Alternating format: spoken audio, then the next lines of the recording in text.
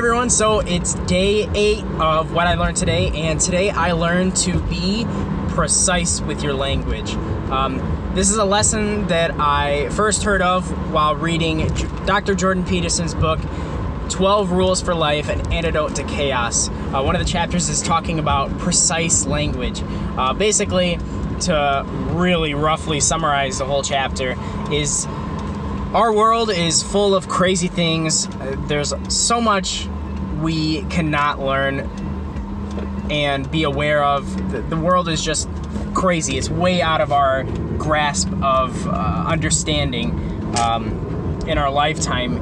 And the lesson is just be precise with what you say, because if you're not precise, there's no possible way for you to understand what you're describing. So I learned this today at work. With one of my coworkers, Michael. Shout out to Michael. He has a vlog channel, so I was talking about, getting critiques on my series, because I desperately need people to critique what I've been doing to know what I can improve on. And, I was telling him that I could help him out because he also has a YouTube channel. I could critique his work, and we can both improve through helping each other out. So I was telling him, I could critique him, I could help him out, and I told him that my girlfriend's out of town and she's not able to critique, but she usually helps me out.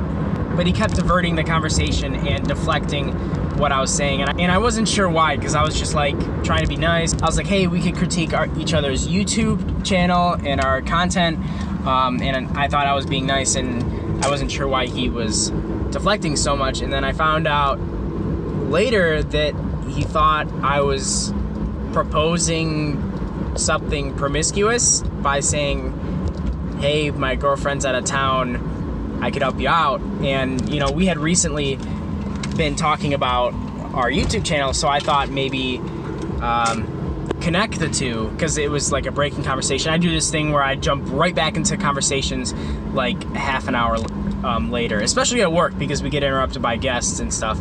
So I do that a lot, and I thought maybe he would connect the two, but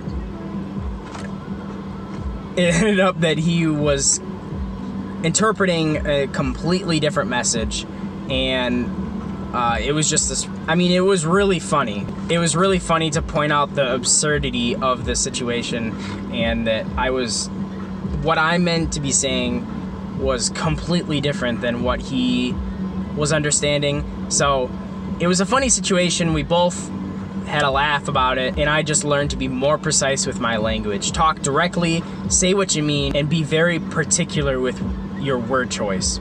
Something that made me sad today is that I'm still kind of disappointed with yesterday's video. I really wanted to do that long video reflecting on this previous week, so I'm still a little bit disappointed in that.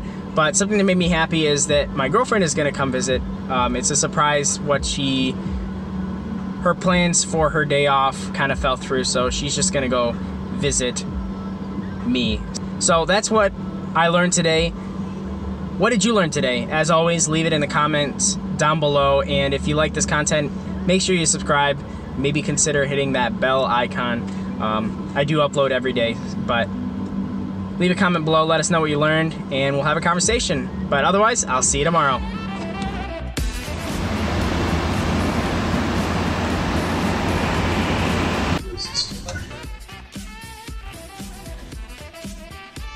I don't know, you got like any dirty jokes? Is that why you're like trying to gauge the audience here?